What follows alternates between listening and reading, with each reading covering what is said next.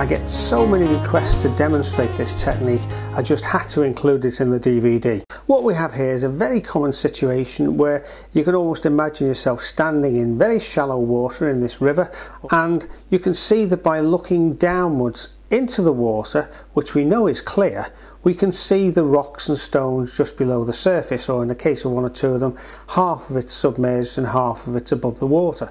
Now you can see as your eye starts moving up the river, it starts to pick up the surface of the water at a much shallower angle, so you can see less and less below the water, but what you're tending to pick up now with this pale blue is the distant pale blue in the sky. Right, now I've put an horizon line about 3/4 of the way up the picture. It's simply to give us a reference point to start from with all our other angles. If we take that as our reference point, then the angle at the left hand side, which comes out of the picture around about 2/3 of the way up, we take that and it's from roughly the centre of the picture. If we simply transfer that angle from about there to there, let's make a mark there. Now you can see that's quite surprisingly a shallow angle. Let's take that angle and slide that across to about there, so that gives us an angle about there. So again, if we follow that picture, make sure the picture incidentally is straight compared to your own painting, but if we hold that pencil like that, you can see that we've got our angle pretty accurate, and it's something like that. Right, now I've put some of the trees in very roughly. That'll change shape as I paint over them, but it gives me a guideline. Right, now we've got this large rock in the foreground which looks a little bit like a loaf of bread, I suppose, so it's fairly prominent, so we'll draw that.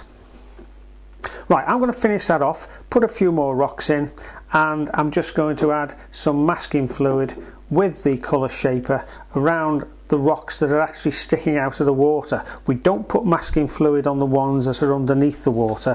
Very simple sky, no need for any more detail, and that's fine. We'll leave that like that. Right, now I've added a little bit of light red to the ultramarine blue to give us a medium wash of a warm grey. That's going in the mountain area. Then I'll mix up various mixes of raw sienna and lemon yellow and ultramarine blue, and we'll put those into these tree and grass areas to bring them forward.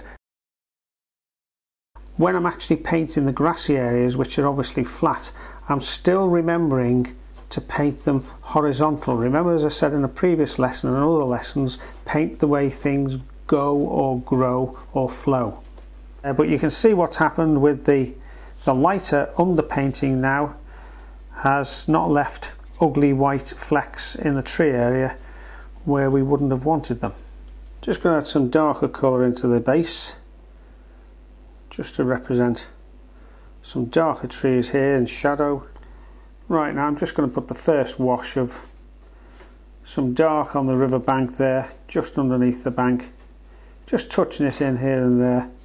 Little hint into the distance, doesn't want to be too dark, otherwise you can see the way it's coming forward, so we'll just blot that, and that gives us about what we want for that sort of distance. Right, now before I started putting the clean water into the river, I put together several little washes so that they're ready and available when I need to put them in. I can't afford to wait for this to start drying whilst I'm trying to mix the colours.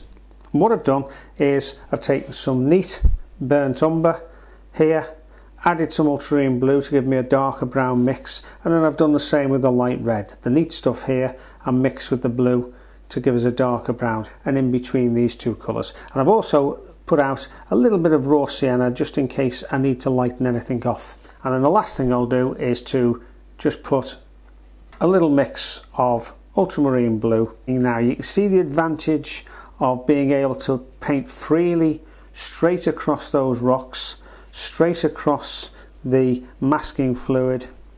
Right, now I've started that in the middle of the river. I'll take that up with clean water up to the top end of the river, and that will dry off quite a bit. I might actually take some of that out with a paper towel in a moment or two, but what I'm going to do in a second is to gradually bring in some of the darker colour here. See, I'm giving a little bit of variety. We've got some reddy brown and we've got some more of a yellowy brown. The yellowy brown being the burnt umber, the red brown being more of the light red mix. Now I'm going to bring the ultramarine blue a little bit stronger, but I'm going to just paint that down into the brown and let it blend together. You see there's a mix of blue and brown actually on the brush, but I'm going to take some of that out, put some clean water on, squeeze the brush out, get the excess water out, because what I want to do is to just blend that up there so there's no hard edge, and bring some of that blue down into the river like that. You can see the way this reflection has picked up in the river of these trees. So this is where we mix a little bit of the raw sienna, which just gives us that little hint of green, not too much, but it's just a reflection there in the river. There's no problem with this. You see, everything's nice and liquid, nice and wet, so we're getting away with this. Just bearing in mind that the tree line finishes here, so we're not going to get any reflection of trees in this part. This is going to be pure blue.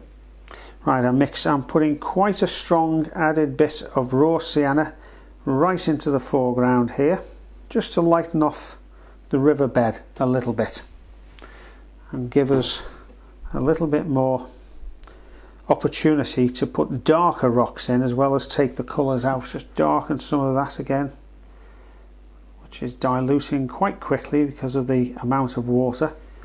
Now I'm going to put a few little streaks across the river like that, because it represents where the water's being broken as it's just trickling gently between the rocks.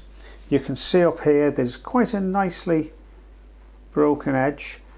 Absolutely vital though that you keep that and those little lines horizontal, so that it keeps the river and the water looking totally flat. Okay, you can see I'm just, even while it's still wet, I'm just taking the opportunity to touch in some darks underneath these rocks that are actually going to be visible on the surface.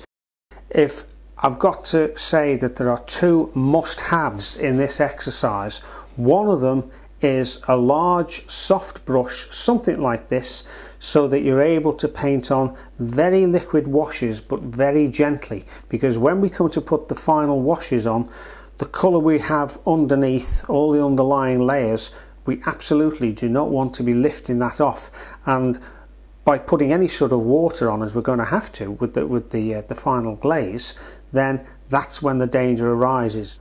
The second must-have is that the paper must have dried absolutely bone dry. It's no use having the paper partially dry or slightly damp or even just about dry, because I guarantee you that you will lift off colour and smudge. And I know this is mud anyway under the water, but there's clean mud and there's dirty mud. At the moment it's clean mud and we want to keep it like that.